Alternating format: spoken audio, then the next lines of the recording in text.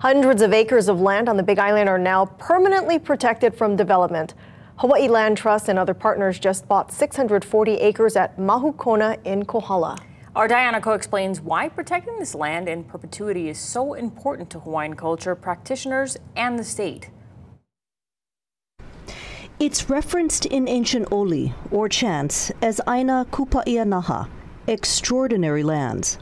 The 643-acre parcel includes coastal regions of 6 ahupua'a, or historic land divisions, including a portion of the famed Kohala field system. It's where threatened and endangered native plants and animals live, and where Hawaiians can carry out cultural practices and subsistence gathering. Mahukona is a very special place in North Kohala. It's a historic site, and it's got such significant cultural value and significant natural resource values. Mahukona was once a bustling harbor town and a training ground for non-instrumental navigation for the last 1,000 years. 175 ancient cultural sites have been identified in the area. The youth of Kohala, having them here every week, we teach them about certain things that we learn, and their eyes open wide. That's a good feeling to see.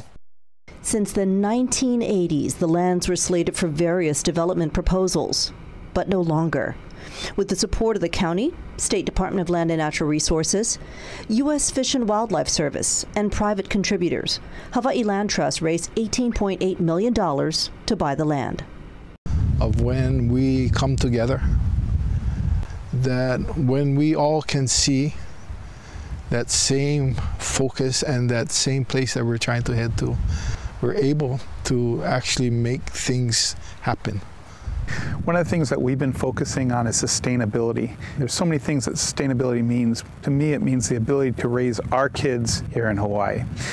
The protection of Mahukona in perpetuity means that Hawaii's people will always have a foundational site of navigation that connects us to all of the Pacific. HILT is still raising another $1.14 million. We'll be continuing to fundraise to support the ongoing stewardship and education work and building to do here with Kohala, with our Nakalaiwa'a community partners. Looking to the future to protect the past. Diana Ko, Island News.